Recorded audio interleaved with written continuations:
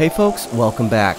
So in episode 1, we visited a timber rattlesnake gestating site in New York to gauge how many gravid snakes there might be at this location this year. If some of you recall, we found several rattlesnakes, but I only think 1 or maybe 2 of these were actually pregnant.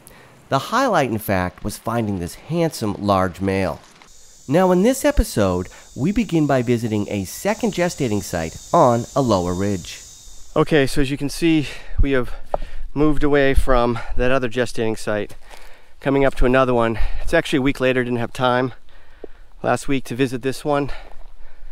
Unfortunately, unlike last Sunday, which was overcast and barely 70 degrees, it is mostly clear in the upper 80s already at noontime. So any snakes that are at this gestating site will unfortunately, or most of them will be deep under the rocks, but we may get a few under the bushes. All right, so I see one. I see 2. I don't know if they're gravid yet. Actually, there's one on the right side of the rock. We'll get closer here in a minute.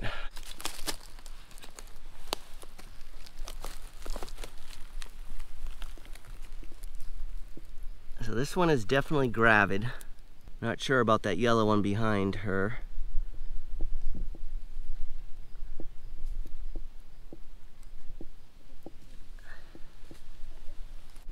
This yellow one actually looks like it's a subadult. Maybe not. I don't think it's gravid though, it's in shed. So here's a good illustration of this yellow one. Utilizing the same rock, but for different reasons.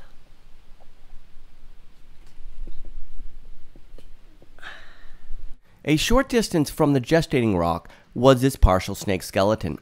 Since there are no other large snakes in this particular area of New York, these vertebrae and ribs likely belong to a timber rattlesnake. The cause of its demise is anyone's guess, but I do encounter such remains now and again. Alright, here's another reliable rock. A shed, maybe a couple weeks old. I can barely make one out underneath there, but she is way, assuming it's a gravid female, way underneath there. Taking a peek under the rock with a flashlight, I could see that this snake was at least in shed, but I could not confirm if it was a gravid female. Not a good day for viewing when it's this hot. They like it so they can stay hidden and keep their body temperature in the 80s, but stay sheltered.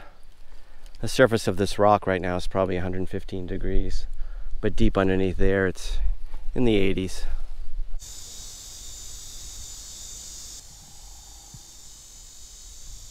Alright, so this is the main gestating rock. There's going to be nothing out because it's really hot right now. But they do have access under this slab. Yeah, I see scales. For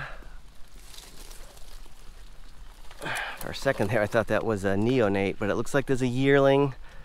And there's 1, 2, 3, 4 rattlesnakes here. Definitely there's a huge gravid one there. I think that the yellow one back there. Okay, so these snakes are tucked under there deep. I'm going to set up a couple GoPros on time lapse and we'll see what we can capture.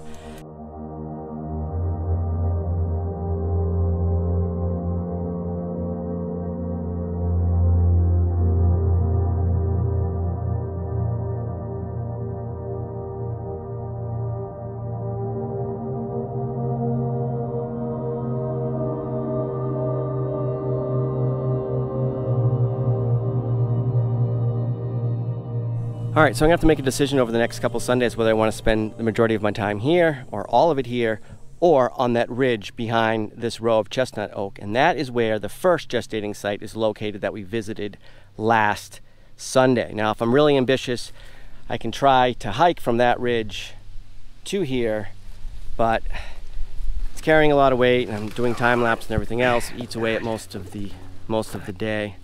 But I'll make that decision, which is also dependent on weather.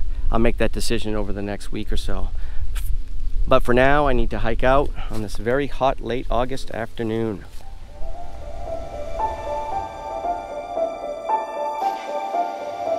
Just started hiking down off that ridge, and a few feet in front of me, we just found this large, looks like a male. Look at this.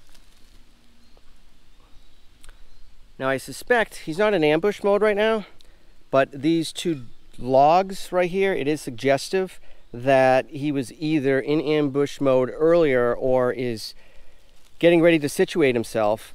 And what they do is they'll rest their head perpendicular to these logs, which are often are runways for rodents, especially chipmunks, squirrels, and deer mice.